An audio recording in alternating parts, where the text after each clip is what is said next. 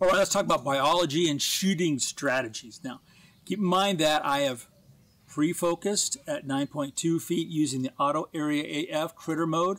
I have set the memory lock for just on the other side, so that distance, 9.2, which is the closest flower. The back flower, I keep in, if this is a feeder and they're coming in this way, there's a flower back here and they're going to come in this angle. So that's where I've set the memory lock, is for when they're at this angle. And that's about 9.8 to 11 feet when you use the memory lock on the Z400-45 on the Z9. All right, shooting strategy. I don't really want the feeder in the photograph. It happens sometimes, it sways from the activity in the wind, it gets in there sometimes, but I want the photograph, the hummingbird, right in this area, this spot when it comes in.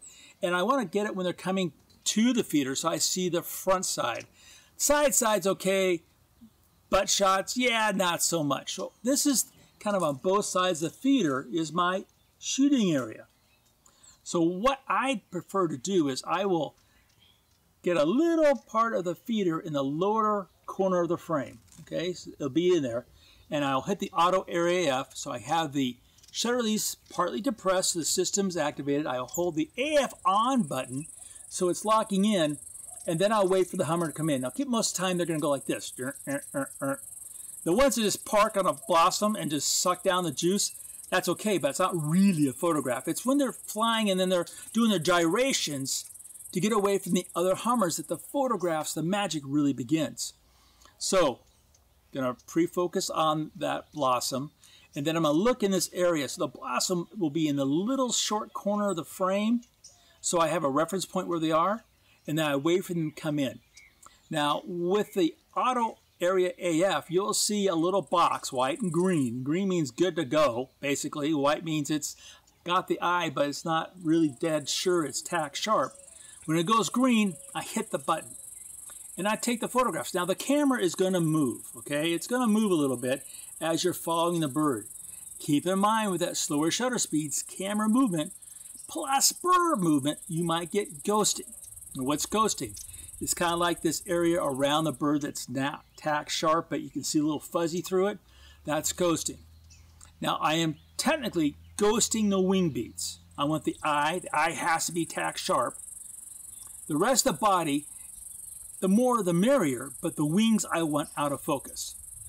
Now, important part of the biology to understand, you have, well, we have here, we've got 7 or 8 species so far. The biggie is the barrel line, which is very, very, very rare. We had the blue-throat mountain gen for about, I couldn't say the word blue and it came and gone. We have the viola, the riveles, which is the big one. We got the really small one, the calliope. We got the next one, the costa. We have rufus. We have had Allen's. We have broadbill, which is the one you keep seeing coming here. We've had, let's see, who did I miss? Well, I had a violet crown for a second.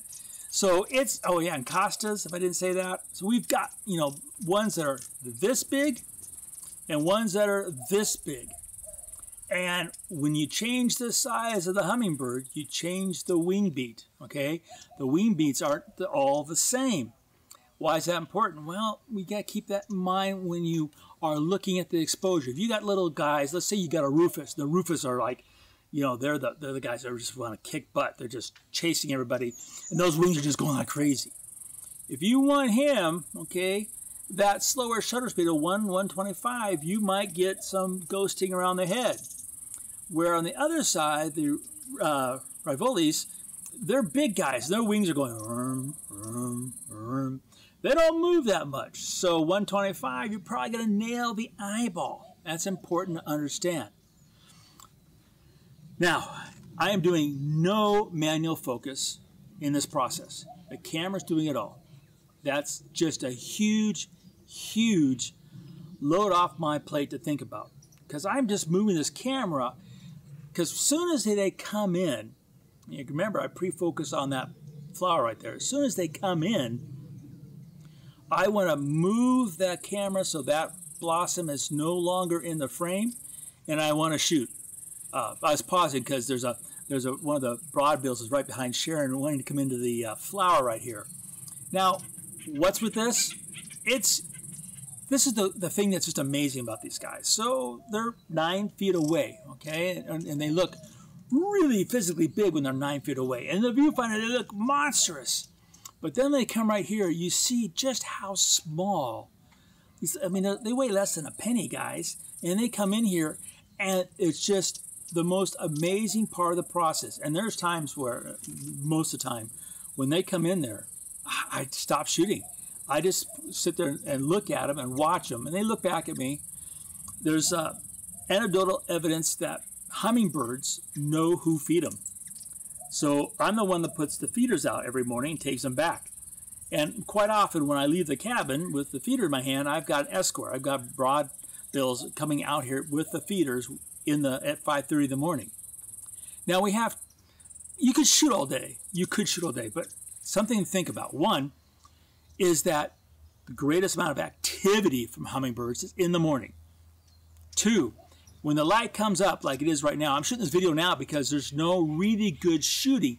There's hummers out there and they're still active, but look at the background. That background is hot and nasty. I'm in Arizona. It was 106 down the flats yesterday, and it's 94 up here. So that's pretty warm temperatures. You need to make sure you take care of yourself. And that light, it's literally and figuratively hot.